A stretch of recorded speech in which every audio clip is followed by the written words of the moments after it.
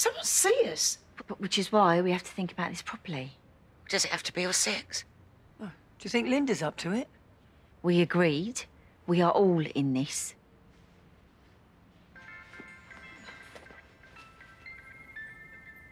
What? Who is it? It's the hospital. Well, answer it then. Hello? Look, I'll help you all out at the cafe, I will, but please, please don't make me see him. I've not slept since Christmas. Right, because the rest of us, we're getting the full 8 hours. No, I'm trying to say that I see him everywhere.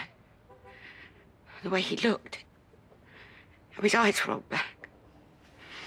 He's at the kitchen table, he's next to me in bed. And if I have to see him, how he looks now and how he smells, I don't think I could cope. Sharon, look, I know this is hard, but Suki's right. The sooner we can all do this, the sooner we can all try to move on.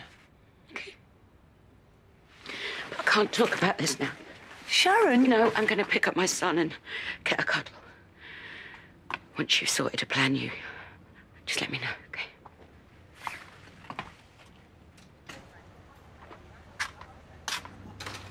Where's Sharon? She's... Never mind her. What did they say? He's awake.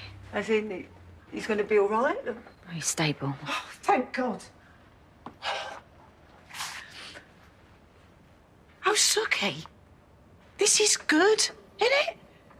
I can't take a man's life. Come on, this is better, isn't it? There could have been 2 murders.